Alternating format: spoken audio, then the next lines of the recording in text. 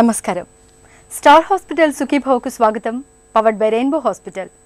నడి వయసు దాటిన తర్వాత ఛాతీలో ఏ కొంచెం నొప్పిగా అనిపించినా మనసు మూలల్లో ఏదో అనుమానం మొదలవుతుంది. గ్యాస్ మూలంగా అలా అనిపిస్తోందని సర్ది చెప్పుకున్నా గుండె ఆరోగ్యం గురించి దిగులు పట్టుకుంటూ ఉంటుంది. ఛాతీ మీద మోయలేని బరువు పెట్టినట్టుగా ఉంటూ ఆయాసంతో ఉక్కిరి బిక్కిరి చేసే ఛాతీ నొప్పిని ఎట్టి పరిస్థితుల్లోనూ నిర్లక్ష్యం చేయకూడదని, అది భవిష్యత్ గుండెపోటుకు సంకేతం కావచ్చని చెబుతారు డాక్టర్లు. గుండెల్ని పిండేసే ఛాతీ నొప్పి గురించిన పూర్తి వివరాల్ని ఇప్పుడు తెలుసుకుందాం.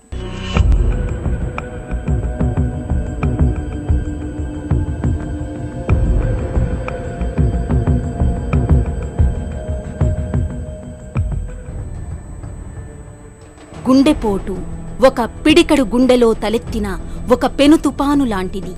నిరంతరాయంగా నిర్విరామంగా పనిచేసే సజీవ యంత్రానికి గుండెపోటు రూపంలో సుడిగుండం ఎదురైన ఆపత్కాలంలో ఛాతీపై పెద్ద గుదిబండ ఏదో పెట్టినట్టుగా, ఛాతీ మీద ఎవరో ఎక్కి తొక్కుతున్నట్లుగా తీవ్రమైన నొప్పి లాంటి అసౌకర్యం ఉంటుంది.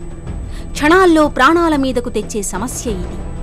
అయితే ఇంత తీవ్రంగా లేకున్నా నిదానంగా వేధించే గుండె నొప్పి మరొకటి ఉంది. దాని పేరే యాంజైనా. శారీరకంగా అలసిపోయినప్పుడు, విశ్రాంతిగా ఉన్నప్పుడు తరచూ ఛాతీలో నొప్పి వస్తూ పోతూ చెట్టంత మనిషిని సైతం కంగారు పెట్టేస్తూ ఉంటుంది. ఈ యాంజైనా అనేది ప్రధానంగా రెండు రకాలు. ఒకటి స్టేబుల్ యాంజైనా అంటాము, రెండోది అన్స్టేబుల్ యాంజైనా అంటాము. స్టేబుల్ యాంజైనా అంటే నడిచేటప్పుడు కానీ, మెట్లెక్కేటప్పుడు కానీ ఛాతీ మధ్య భాగంలో గుండెలో బరువు పెట్టినట్లు, గుండెలో మంటగా, గుండెలో పట్టేసినట్లు కామన్గా ఈ విధంగా రావడం జరుగుతుంది. కానీ కొన్నిసార్లు నడుస్తుంటే గొంతులో మంటగా రావటం, నడుస్తుంటే గ్యాస్ పట్టేసినట్టు రావటం, నడుస్తుంటే కింద దవడ లాగినట్టు ఉండటం, నడుస్తుంటే ఎడమ చేయి లాగినట్లు ఉండటం కూడా ఈ యాంజైనా యొక్క లక్షణాలు. మరొక ముఖ్య లక్షణం ఏమిటంటే విశ్రాంతి తీసుకున్నప్పుడు ఈ ఛాతీ నొప్పి అనేది తగ్గుతుంది. రెండవ రకమైన యాంజైనా అన్స్టేబుల్ యాంజైనా. ఈ అన్స్టేబుల్ యాంజైనా అనేది ప్రమాదకరమైనది. నడుస్తున్నప్పుడే కాకుండా ఈవెన్ విశ్రాంతిలో ఉన్నప్పుడు కూడా ఈ ఛాతీలో నొప్పి అనేది రావడం జరుగుతుంది. ఈ అన్స్టేబుల్ యాంజైనా అనేది గుండెపోటుకు దారితీయడానికి చాలా ప్రమాదకరమైన హెచ్చరికగా భావించవచ్చు. ఈ యాంజైనా అనేది కొన్నిసార్లు నొప్పి లేకుండా కూడా రావచ్చు. దీన్ని మా పరిభాషలో సైలెంట్ హార్ట్ అటాక్ కానీ, యాంజైనల్ ఈక్వివలెంట్స్ అని కానీ అంటాము. ఈ ఛాతీలో నొప్పి అనేది రావడానికి పలు కారణాలు ఉన్నాయి. ఈ గుండెకి సంబంధించి గుండెకెళ్ళే రక్తనాళాలలో బ్లాకులు ఏర్పడటం వల్ల కానీ, గుండెకెళ్ళే కవాటాలలో అయోటిక్ స్టెనోసిస్ అంటాం, కవాటాలలో బ్లాక్ అవటం వల్ల కానీ, లేదా గుండె చుట్టూ ఉన్న పొర పెరికార్డియం, ఆ పెరికార్డియంలో ఇన్ఫెక్షన్ ఉన్నా కానీ ఈ ఛాతీలో నొప్పి అనేది రావడం జరుగుతుంది. ఈ యాంజైనల్ పెయిన్ అనేది గుండెకెళ్ళే రక్తనాళాలలో 70% కన్నా ఎక్కువగా అడ్డంకులు ఏర్పడితే ఈ యాంజైనల్ పెయిన్ అనేది రావడం జరుగుతుంది. యాంజైనా గుండెను పిండేసే ఈ నొప్పికి ప్రధానమైన కారణం ప్రాణాధారమైన గుండె కండరానికి తగినంత రక్తం సరఫరా కాకపోవడమే. రక్తాన్ని సరఫరా చేసే కీలకమైన రక్తనాళాల్లో పూడికలు, అడ్డంకులు ఏర్పడినప్పుడు గుండెకు తగినంత రక్తం అందదు. దాంతో శారీరక అవసరాల కోసం గుండె ఎక్కువగా పనిచేయాల్సి వస్తుంది. దీనికి తోడు మనం ఎక్కువగా శారీరక శ్రమ చేసినప్పుడు, తీవ్రమైన మానసిక ఆందోళనకు లోనైనప్పుడు గుండె మరింత ఎక్కువగా పనిచేయాల్సి వస్తుంది. ఇలాంటి పరిస్థితుల్లో రక్తనాళాల్లో పూడికల మూలంగా తగినంత రక్తం అందక గుండెలో నొప్పి మొదలవుతుంది. ఈ నొప్పిలో కూడా మళ్లీ స్టేబుల్ యాంజైనా అని, అన్స్టేబుల్ యాంజైనా అని రెండు రకాలున్నాయి. ఈసీజీ నార్మల్గా ఉన్నంత మాత్రాన గుండె లోపల రక్తనాళాల్లో బ్లాకులు లేవని భరోసా ఏమీ ఉండదు.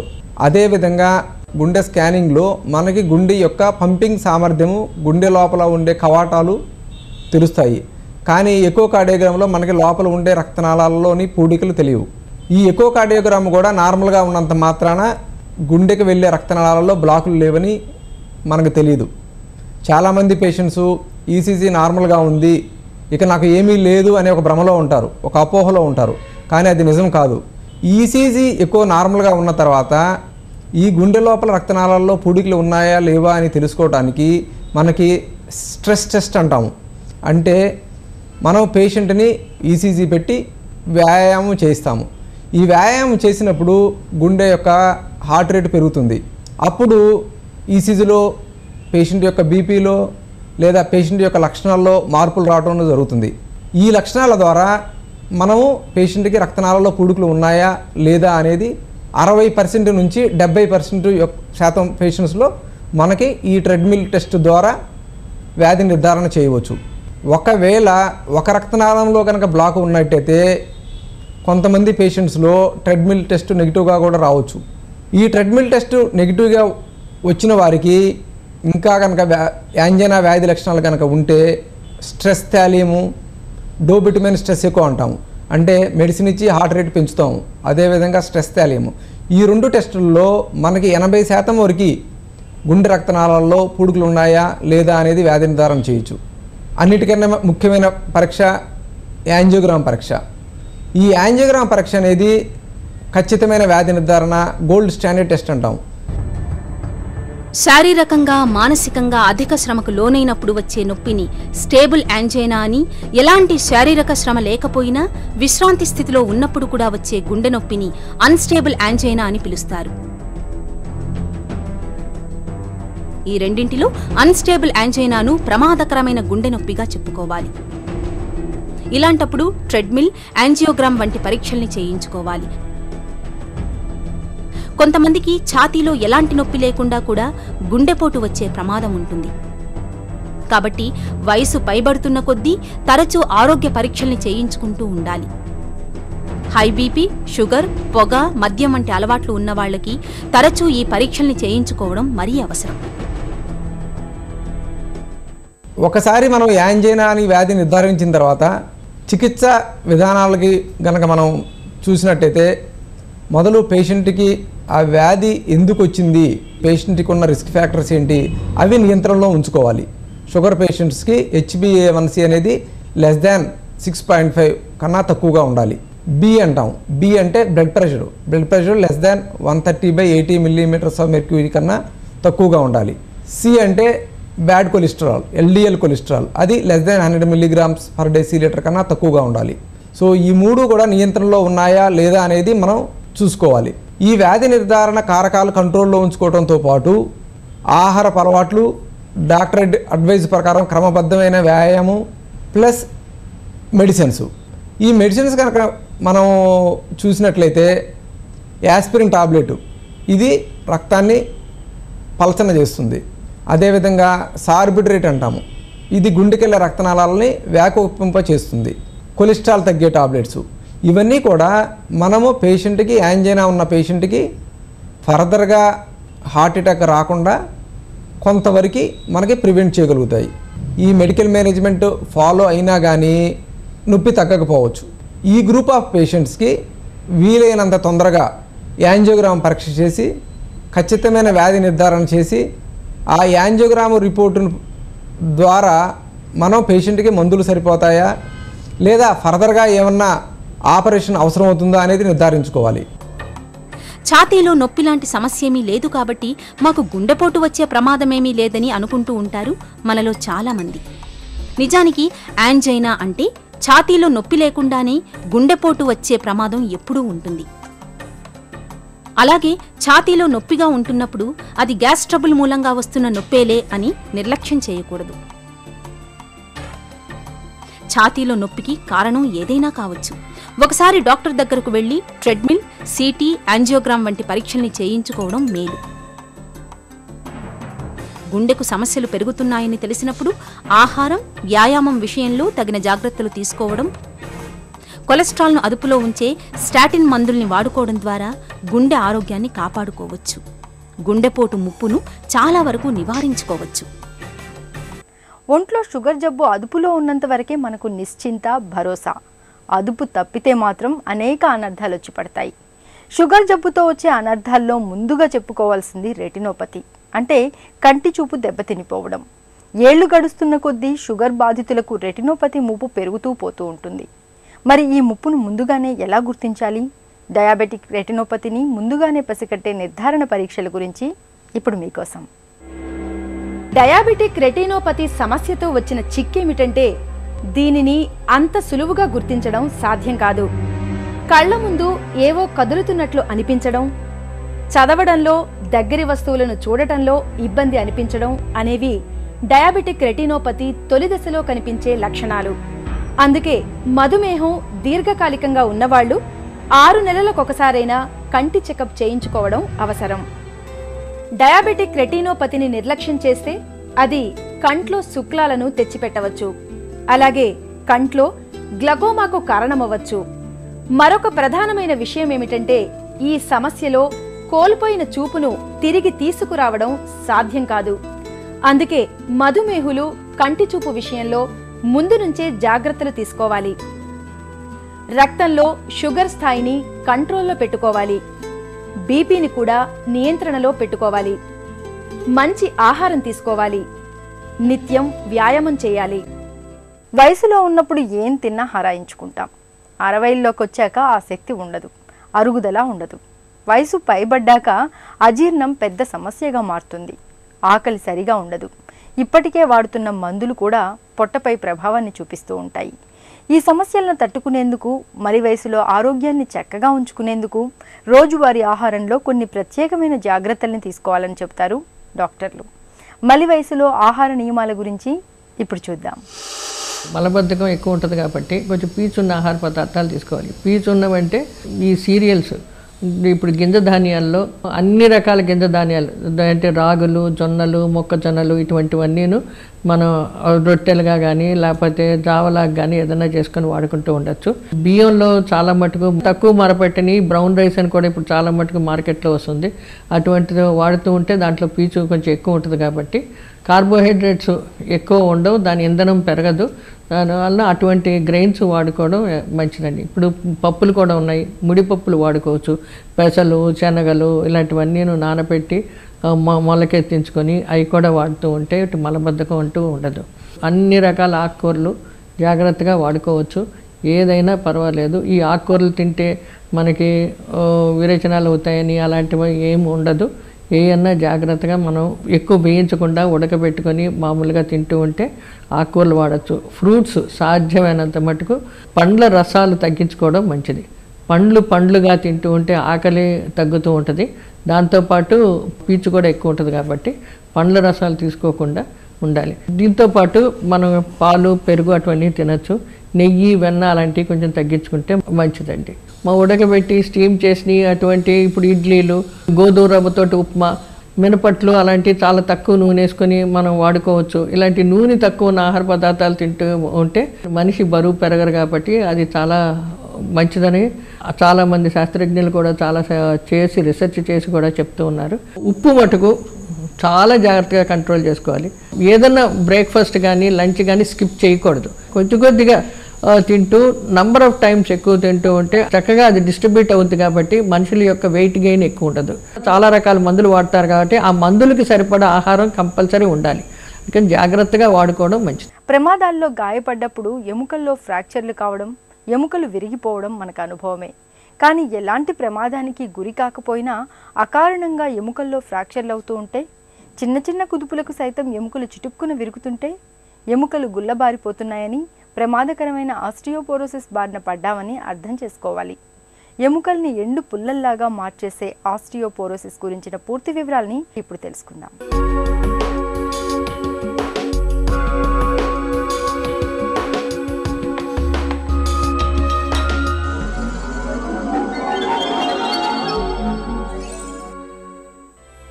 మంచి చేవగా ఉన్న పచ్చికర్ర కంటే బాగా ఎండిపోయి పెళపళలాడుతున్న కర్రను విరగొట్టడం చాలా తేలిక. మన ఎముకలు అంతే, గట్టిగా ఉన్నప్పుడే బావుంటాయి. అయితే ఎముకలు పెళుసుబారినప్పుడు చిన్న చిన్న దెబ్బలకు, ఒత్తిళ్లకు సైతం పుట్టుక్కొని విరిగిపోతుంటాయి. ఈ రకమైన పరిస్థితిని ఆస్టియోపోరోసిస్గా పిలుస్తారు. ఆస్టియోపోరోసిస్ అంటే ఒక వయసు వచ్చిన తర్వాత బోన్స్లో ఉన్న మాస్ అంటే బోన్ మాస్ తగ్గిపోవడం, తర్వాత ఆ బోన్లో ఉన్న ఆర్కిటెక్చర్ అంటే అది ఏ రకంగా అయితే నిర్మాణం పొందిందో ఆ నిర్మాణత లోపం, ఈ రెంటి వల్ల ఆ ఎముకలు పలచబడిపోవటం జరుగుతాయి. ఇది ఎందుకు వస్తుందంటే ఒకటి వయస్సు, అంటే ఎస్పెషల్లీ పోస్ట్ మెనోపాజల్ ఉమెన్ అంటే పీరియడ్స్ ముట్లు ఆగిపోయిన తర్వాత స్త్రీలలో ఈస్ట్రోజన్ హార్మోన్ లేకపోవడం వల్ల తద్వారా కాల్షియం అబ్జార్ప్షన్ లేకపోవటం వల్ల బోన్స్ పలచబడటం అనేది సర్వసాధారణమైన విషయం. కాబట్టి ఆస్టియోపోరోసిస్కి మొట్టమొదటి కారణం, కామన్ కారణం మెనోపాజ్, అంటే ఆడవాళ్ళలో పీరియడ్స్ ఆగిపోవటం. తర్వాత రెండోది ఒక్కొక్కసారి అబ్జార్ప్షన్, అంటే ఏదో ప్రాబ్లమ్స్ ఉండటం వల్ల బాడీలో కాల్షియము అబ్జార్బ్ కాదు. So calcium vitamin D3 absorb కాకపోవటం వల్ల అది రెండవ కారణం ఆస్టియోపోరోసిస్కి. మూడో కారణం ఏంటంటే యాక్టివిటీ లేకపోవటం వల్ల. అంటే మీరు ఏమీ చేయకుండా మంచం మీద పడుకొని ఉంటే ఒక నెల రోజులు బోన్స్లోంచి కాల్షియం బయటికి పోతుంది. సో దాన్ని డిస్యూజ్ ఆస్టియోపోరోసిస్ అంటారు. అంటే బోన్స్కి ఒక రకమైన ఇంపాక్ట్ స్ట్రెంగ్త్ ఉండాలి రోజు, అది లేకపోతే అది మూడో కాజు. నాలుగో కాజు మందుల వల్ల. అంటే ఎస్పెషల్లీ మనం స్టీరాయిడ్ మందులు వాడుతుంటాం. ఒక్కొక్కసారి ప్రాణం మీదకి వచ్చినప్పుడు స్టీరాయిడ్ మందులు కొన్ని వాడక తప్పదు, అవి లైఫ్ సేవింగ్ డ్రగ్స్. కాకపోతే ఈ స్టీరాయిడ్ డ్రగ్స్కి ఉన్న చెడ్డ గుణం ఏంటంటే బోన్స్లో ఉన్న కాల్షియంని, వైటమిన్ D3ని ఎఫెక్ట్ చేస్తే యాజ్ ఎ రిజల్ట్ ఆస్టియోపోరోసిస్ రావడం సంభవిస్తుంది. కాబట్టి ఈ 4 ముఖ్యమైన కారణాలు. ఎముకలు ఆకృతికి ఆధారాలు, కండరాలకు ఊతగర్రలు, రక్త కణాలకు సృష్టి కేంద్రాలు. మొత్తంగా ఎముకలు మన దేహానికి అండ, ఆలంబన. అయితే ఆస్టియోపోరోసిస్ బారిన పడ్డప్పుడు ఎముకలే ఎండుపుల్లలుగా మారతాయి. చిన్న కుదుపులకే చిటుక్కున విరుగుతాయి. ఆస్టియోపోరోసిస్ వ్యాధితో పెద్ద చిక్కేమిటంటే ఇది పూర్తిగా ముదిరే వరకు బయటపడదు. బయటపడేసరికే ఎముకలు పూర్తిగా డొల్లలైపోయి ఉంటాయి. అయితే కొన్ని ప్రత్యేక లక్షణాల్ని గుర్తించడం ద్వారా ఆస్టియోపోరోసిస్ను ముందస్తుగానే గుర్తించవచ్చు. ఆస్టియోపోరోసిస్ని సైలెంట్ కిల్లర్ అంటారు. అంటే చాప కింద నీరులాగా అది వచ్చేసి ఏదో ఒక రోజు మనం కింద పడి ఫ్రాక్చర్ అయ్యేటట్టు చేస్తుందన్నమాట. కానీ జనరల్గా ఏంటంటే బోన్స్లో ఈ ఆస్టియోపోరోసిస్ సంభవించడం మొదలెట్టిన తర్వాత బోన్ పెయిన్ అనేది వస్తుందన్నమాట. అంటే ఎక్కడ పట్టుకున్నా సరే ఇక్కడ ఇట్లా ఎముక నొక్కితే నొప్పి ఉంటుంది, దాన్ని బోన్ పెయిన్ అంటారు. అది ఆస్టియోపోరోసిస్కి ఉన్న మొట్టమొదటి one of the first symptoms అన్నమాట. తర్వాత రెండో పాయింట్, నడుస్తున్నప్పుడు ఒక్కొక్కసారి పట్టున్నట్టు అనిపించదు ఎముకల్లో, అది కూడా రెండో గుణం అనమాట.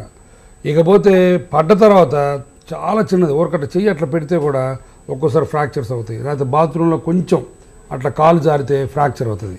అది ఆస్టియోపోరోసిస్కి చివరి సిమ్టము. బట్ అప్పటికి టూ లేట్, ఫ్రాక్చర్స్ జరిగిపోయినాయి అనమాట. ఆస్టియోపోరోసిస్తో పెద్ద చిక్కేమిటంటే ఇది ఆరంభమై ఎముకలు డొల్లలైపోతున్నా ఆ విషయం ముందుగా బయటపడదు. చాలామంది ఎముకలు విరగడం లాంటి పెద్ద ఇబ్బంది ఎదురైనప్పుడే ఈ వ్యాధిని గుర్తిస్తున్నారు. ఎముకల్లో సమస్యలను గుర్తించేందుకు సాధారణంగా ఎక్స్రే తీస్తుంటారు. అయితే ఆస్టియోపోరోసిస్ ఆరంభ దశలో ఉన్నప్పుడు ఎక్స్రేలో గుర్తించడం కొంచెం కష్టమే. కొంత ముదిరిన తర్వాత ఎక్స్రే తీస్తే ఎముకల్లో బోలుదనం స్పష్టంగా కనిపిస్తుంది. అత్యాధునిక పరీక్షలైన bone densitometry, DEXA scan, CT scan, అవసరమైతే రక్త పరీక్షల ద్వారా ఆస్టియోపోరోసిస్ ఏ దశలో ఉంది, ఎంత తీవ్రంగా ఉంది మొదలైన విషయాలను ఇప్పుడు ఖచ్చితంగా నిర్ధారించవచ్చు. ఆస్టియోపోరోసిస్ ట్రీట్మెంట్ అన్నది ముఖ్యంగా నివారణ ఒకటి. నివారణ అంటే మంచి రోజు పాలు, తర్వాత డైరీ ప్రొడక్ట్స్ తీసుకోవటం. రెండోది ఇంపాక్ట్ ఎక్సర్సైజెస్, అంటే బాడీ మీద బరువు పడి అంటే వాకింగ్ లాంటివి, స్కిప్పింగ్ లాంటివి, అలాంటి ఎక్సర్సైజెస్ చేయటం వల్ల కొంత నివారణ చేయొచ్చు. కాల్షియం చాలామంది ఆడవాళ్ళు ఒక ట్యాబ్లెట్ తీసుకుంటారు 500 మిల్లీగ్రాములు, అది సరిపోదు. యూజువల్గా 1 గ్రామ్ తీసుకోవాలి. తర్వాత ప్రతి ఆడవాళ్ళు ఆమె గ్లాస్ పాలు తాగుతున్నాం మాకు సరిపోద్ది కాల్షియం అనుకుంటారు, అది కూడా తప్పు. From the age of 16 to 60, అంటే 16 నుంచి 60 ఏళ్ళ దాకా ప్రతి ఆడవారికి 1 గ్రామ్ సప్లిమెంటల్ కాల్షియం కంపల్సరీగా కావాల్సిందే. అట్లానే వైటమిన్ డి కూడా 1000 యూనిట్స్ to 1500 యూనిట్స్ కావాల్సిందే. తర్వాత ట్రీట్మెంట్స్లో రకరకాల కొత్త పొంతలు వచ్చినాయి ఈ మధ్య. కాల్షియం, వైటమిన్ D3 కాకుండా ఎలండ్రేట్స్ అని వచ్చినాయి కొన్ని. అంటే ఇవేంటంటే బిస్ఫాస్ఫనేట్స్ అంటారు వీటిని. ఇవి కాల్షియము బయటికి పోకుండా, అంటే బోన్లో రిజార్ప్షన్ అంటే ఉన్న కాల్షియం కరిగిపోకుండా కాపాడటానికి ఉపయోగపడతాయి. అట్లానే ఇంకా అడ్వాన్స్లో రిలాక్సిఫెన్ అని కొన్ని కొత్త డ్రగ్స్ వచ్చినాయి, అవి కూడా ఈ ఆస్టియోపోరోసిస్కి ఉపయోగపడతాయి. వీటన్నిటి ఇంకా లేటెస్ట్ వచ్చి టెరాపెప్టైడ్స్ అని ఒక కొత్త డ్రగ్స్ వచ్చినాయి. అంటే ఈ drugs the only calcium building drugs అనమాట. అంటే మిగతావన్నీ ఉన్న కాల్షియం బయటికి పోకుండా కాపాడతాయి. బట్ ఈ టెరాపెప్టైడ్ అన్న డ్రగ్ మటుకు కొత్త కాల్షియాన్ని తీసుకొచ్చి మనకు అందించేస్తుంది అనమాట. సో దాన్ని ఎనబాలిక్ హార్మోన్ అంటారు. ఆ టెరాపెప్టైడ్స్ కొంచెం ఖర్చుతో కూడిన మందులు, బట్ అవి చాలా ఉపయోగపడతాయి. పోస్ట్ మెనోపాజల్ ఉమెన్కి, ఒకసారి ఫ్రాక్చర్ అయిన వాళ్ళకి, ఇలా కొంతమందిని పేషెంట్ సెలెక్ట్ చేసి కానీ అవి ఇవ్వడం జరిగితే అద్భుతమైన రిజల్ట్స్ వస్తాయి ఆస్టియోపోరోసిస్లో. ఎముకలు గుల్లబారకుండా చూసుకోవడానికి ఆహారంలో తగినంత కాల్షియం ఉండేలా చూసుకోవాలి. ప్రతినిత్యం కాసేపైనా ఎండలో నిలబడుతుండాలి. నిత్యం వ్యాయామాన్ని ఒక అలవాటుగా మార్చుకోవాలి. ఈ జాగ్రత్తలు ఆస్టియోపోరోసిస్ వ్యాధిని చాలా వరకు నివారిస్తాయి. ఇక ఈరోజు కార్యక్రమాన్ని ముగించే ముందు స్టార్ హాస్పిటల్ సమర్పించే ఒక చిన్ని చిట్కా మీకోసం. గొరకతో బాధపడుతున్నప్పుడు రాత్రిపూట పడుకోబోయే ముందు 4-5 యూకలిప్టస్ ఆకుల్ని వేసి మరిగించిన నీటిని గోరువెచ్చగా ఉన్నప్పుడు తీసుకోండి. గొరక తగ్గే అవకాశం ఉంటుంది. సుఖీభావ కార్యక్రమానికి సంబంధించి మీ విలువైన సూచనలు సలహాలని వెంటనే మాకు రాస్తారు కదూ. మా చిరునామా Sukhibhava, ETV, Ramoji film city, Hyderabad 501512 లేదా sukhibhava@etv.co.in కు ఈమెయిల్ చేయండి.